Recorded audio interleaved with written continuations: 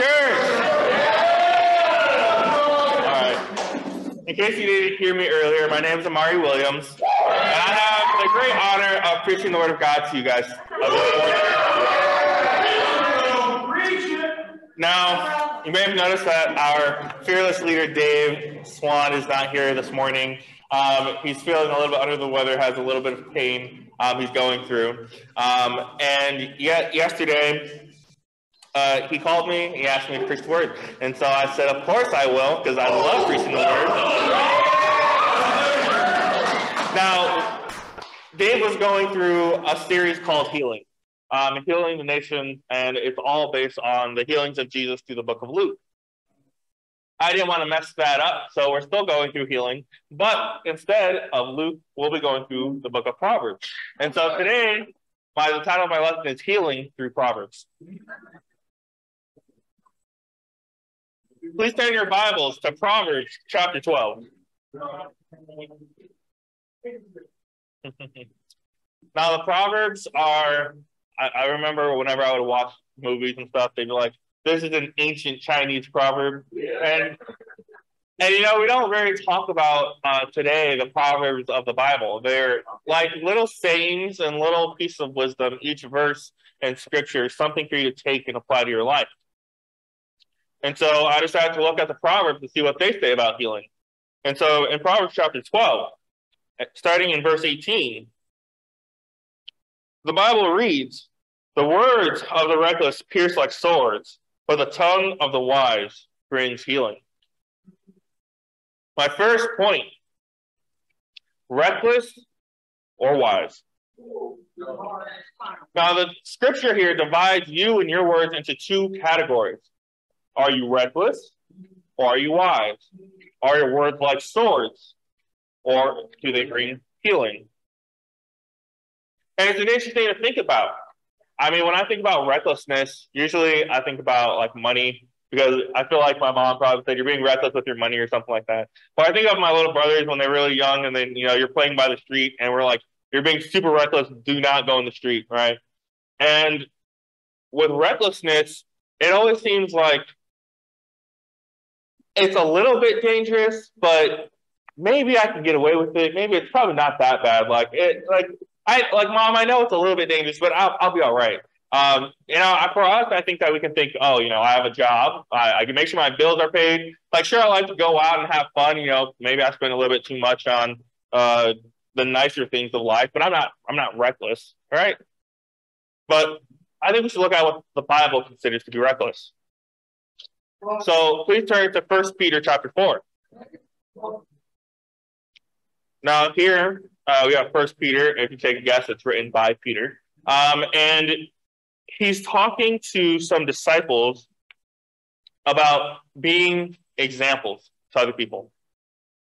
And I think that everyone here, you came to Sunday service, you came to church, you want to either know God or have a deeper relationship with God. You're a disciple or probably thinking about becoming a disciple. And so this applies to us all. But in 1 Peter chapter 4, starting in verse 3, the Bible reads, "For you have spent enough time in the past doing what pagans used to do, living in debauchery, lust, drunkenness, orgies, carousing, and detestable idolatry. They are surprised that you do not join them in their reckless, wild living, and they heap abuse on you." We see here what God considers reckless. Living in lust. Every single time that woman with her new sundress walks by, because it's summertime, you just can't help and resist looking at her. Living in carousing and detestable idolatry. You just can't help, you know, getting dolled up as much as possible because you just want your crush to look at you just one more time. You have drunkenness. You just can't put down that extra drink. You know, Jesus drank wine, so why can't I? But Jesus never got drunk, and he doesn't want you to be drunk. How can you do anything positive when you're drunk out of your mind?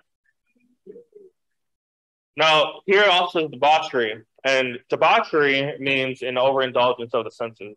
And I have to confess that I struggle with debauchery myself. Certainly an overindulgence of the senses includes overeating. Amen. And I mean, I overeat. I am 300 pounds. and 5'11". So I'm definitely not at the right weight. And I have to confess, like, how reckless is it to spend money on food that I don't need? Like, I looked at my bank statement the past month, and it's like, did I really spend that much on Burger King and McDonald's? Did I really spend that much stopping at the gas station for that extra treat? And I'm like, dang. And I'm trying to take care of my wife and take care of my family, but I'm just throwing money away. God considers these things reckless, but I think this is a short list that really tells us that God considers all sin reckless. Because whatever sin you're struggling with, when you finally give in, you're not thinking about other people. You're just thinking about yourself. In fact, I Googled what does recklessness means, and Google says recklessness, when referring to a person or their actions without thinking or caring about the consequences of an action. You sin because you don't think about your consequences. You don't think about how it hurts God. You don't think about how all that lust and you just looking at women as they pass by, how it hurts them. No, you don't consider them very much. It hurts people to know that you don't consider your actions because you don't think enough to stop and say, how does this affect God? How does this affect them? God considers these things reckless. You have to consider the pain that you cause. You have to consider the extra work that goes into it. It's like, back in college when I would stay up late, but I have a test the next day. And I'm like, if I just skip my first class and go study, then I should have enough time to just cram. And I go and I take a test, and I'll either barely pass or just straight fail. And then it's like, oh, well, why? How could I possibly not consider my family and my future family? Like, I want to be married at the time. I want to get married. I want to get a good job, but I'm not going to put in the work. I'm not going to put in the work to get good grades. I'm not considering my future. I'm not considering the people I'm going to hurt by what I'm doing now. And so you need to repent of those sins. The scripture said that the tongue of the wise brings healing. And in Proverbs 9:10, it says that the beginning of wisdom is fear of the Lord. My challenge for you is to get a fear of the Lord by studying your Bible. Tomorrow is August 1st. We have 5 months left in the year. Now, back in January, at the beginning of the year, the whole church was challenged to read your whole Bible by the end of the year. And so my question for you is, how far are you? Are you there? Are you on track? Did you ever make a plan? Do you have any idea what it would take? Maybe you don't. But my challenge for you is to get a fear of the Lord by reading your whole Bible by the end of this year, no matter where you are. If you really care about it and you really consider your actions, that you want to be able to walk away from the things that are holding you back, then read your Bible by the end of the year. You have 5 months, and that's a long time to read one book. Amen. All right. Let's go back to Proverbs. And this time we'll be flipping over to chapter 13.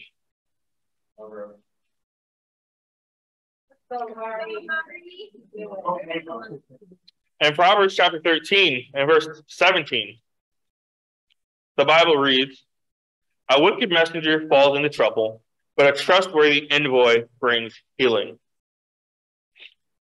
My second point, wicked or trustworthy. Wicked or trustworthy. Now, I have to lift up a couple people here. I want to lift up my brother Jamie. Yesterday, Jamie and Nayama had some friends who were doing a Bible study. And so Jamie and Nayama were going to lead that study and teach their friends the Word of God. And they wanted my wife and I to sit in. And I was like, yes, of course. But then Dave also, about an hour and a half earlier, asked me if I could sit in with a study that he had. And so I was like, I have enough time. The first one's at 9:15. The second one's not till 11. I got plenty of time. That first study ran over. And so I couldn't be there to help support until the very end. But I knew with confidence to text my wife and say, I'm not going to be there, but Jamie and Naama have it handled. Just tell me how it goes. And that's because Jamie and Naama are good, trustworthy messengers of the word. I have to look up Dave Swan. He's not here today, but how many Sundays is he here? Almost every Sunday. He gets up here, he preaches the word. He teaches us how to be a disciple, and it teaches us how to go out and make other disciples. We come here every Sunday to hear him preach because we trust him to deliver the message of God to us. David Swan is a trustworthy messenger of God. But my question is, what about you? Are you a trustworthy messenger? Or are you in wickedness and falling into trouble? Can you be trusted to invite your friends out to Sunday service? Can you be trusted to lead a Bible study? Can you be trusted to preach the word of God, whether it's Sunday service or men's or women's midweek, or maybe it's a devotional? Can you be trusted with the word of God? Can you be trusted to be a trustworthy messenger? Turn to Exodus chapter 18. Now back in Exodus, we have Moses. He's leading, all the Jews out of Egypt, and he took his family with him. So of course his father-in-law comes to see him. And in Exodus chapter 18, Moses has been struggling, going from person to person, solving every single problem. Like everything that is this sin? Like me and my brother are quarreling. How can we get back? How can we be unified? Moses has been doing it all. And his father says, you can't do that. You're going to burn out. And so he gives him an answer to his problems. In Exodus chapter 18 and verse 21, it reads, but select capable men from all the people, men who fear God, trustworthy men who hate dishonest gain, and appoint them as officials over thousands, hundreds, fifties, and tens. It's the same today. We already saw who fear God. These men had a fear of God. I bet they knew the scriptures that they had. But they were trustworthy men who hated dishonest gain. If you aren't sure whether you can be trusted, I challenge you to think on whether you hate dishonest gain.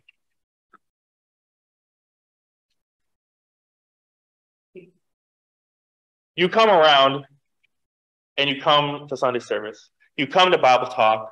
You go to devotionals. You love hanging out. You love getting the fellowship.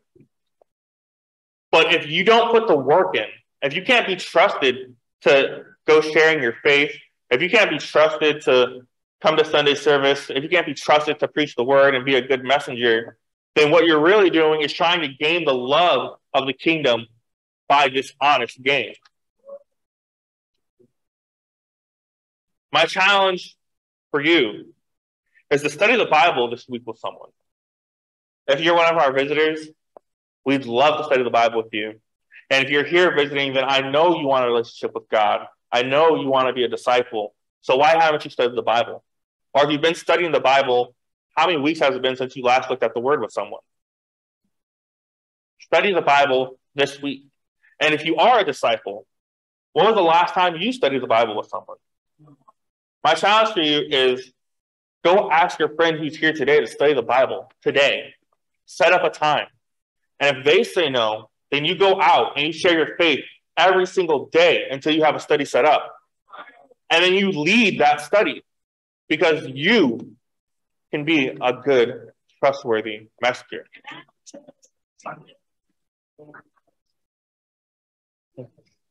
Proverbs is such an interesting book because it has so many one-liners. It just has word after word of wisdom that we can apply to our life. And when I looked at healing, I was surprised I only found 3 really. And yet isn't three such a perfect number for God? Yeah. When it comes to the Trinity, and just I think when it's three times, it really means that it's really special to him. We're going to go to Proverbs chapter 16. Right. My third point is words of graciousness.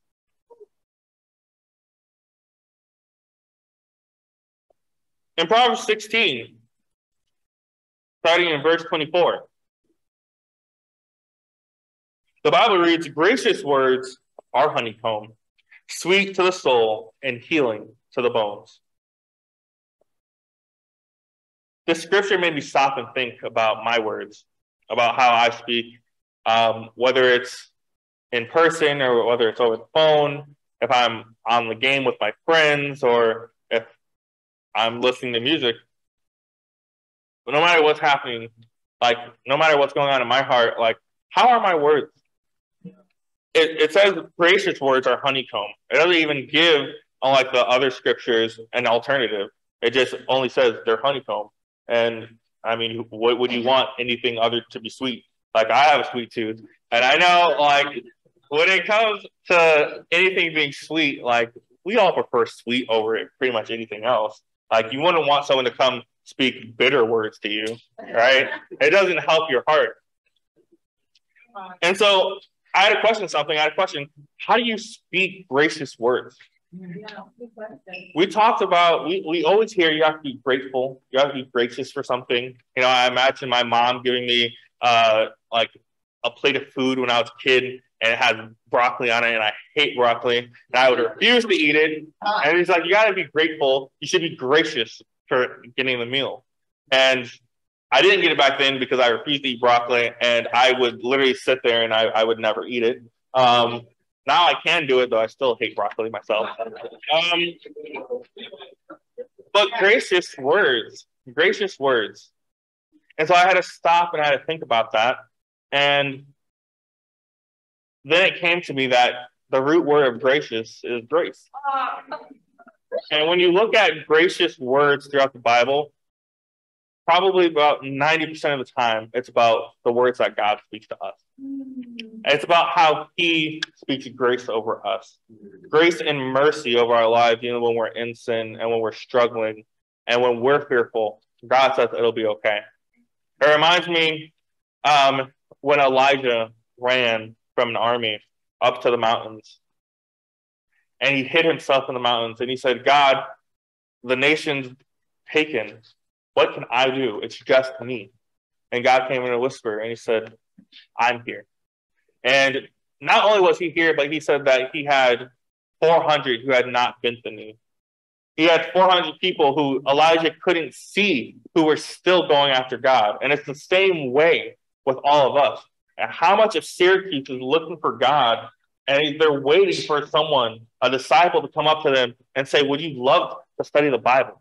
Would you like to increase your relationship with God? Would you like to know the Bible better? And you walk right on by because you don't speak words of graciousness.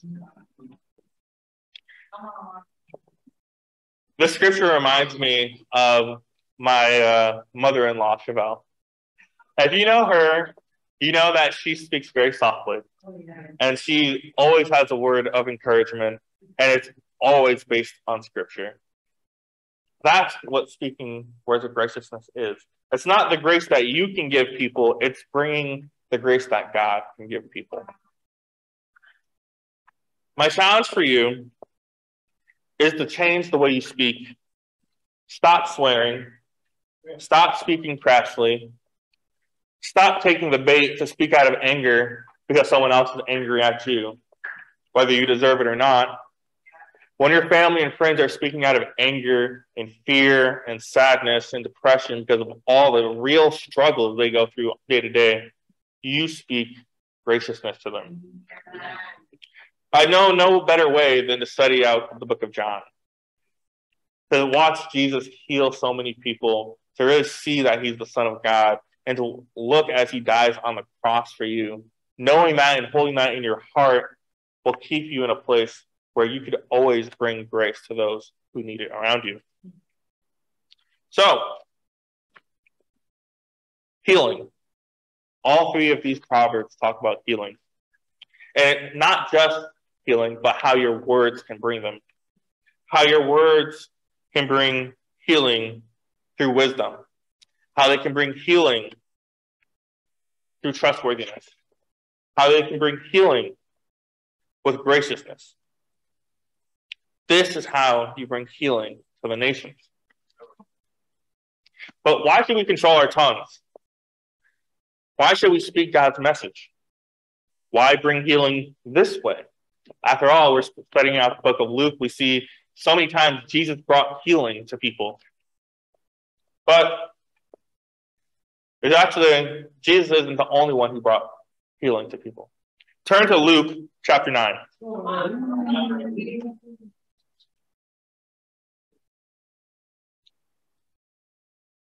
We always think about how Jesus did so many great things.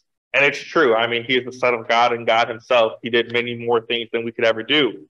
But in Luke chapter 9, starting in verse 1, the Bible reads, when Jesus had called the 12 together, he gave them power and authority to drive out all demons and to cure diseases. And he sent them out to proclaim the kingdom of God and to heal the sick. Verse 6. So they set out and went from village to village proclaiming the good news and healing people everywhere. And it's my hope that we would do the same. And to God be all the glory. Leaders,